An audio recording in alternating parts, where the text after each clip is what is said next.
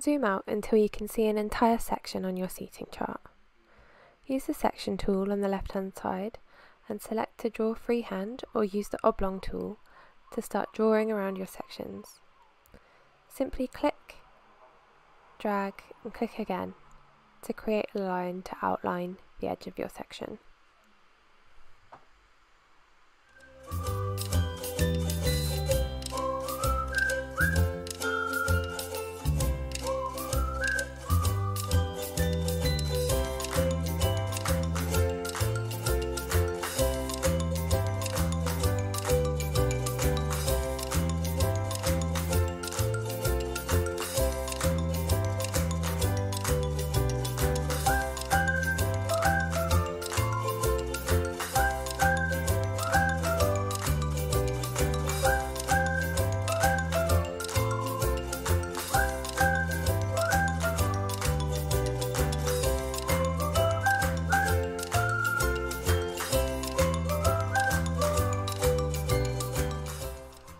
It's useful to use the preview button, the little eye at the top bar, to check how your seating chart is going to look to your ticket buyers.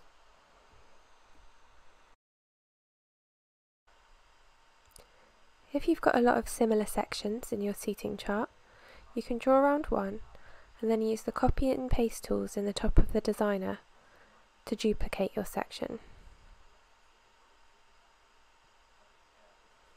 Click Select, click the section you want to duplicate, copy it and paste it. You might want to adjust the way it's sitting or use the flip tool to make it mirrored.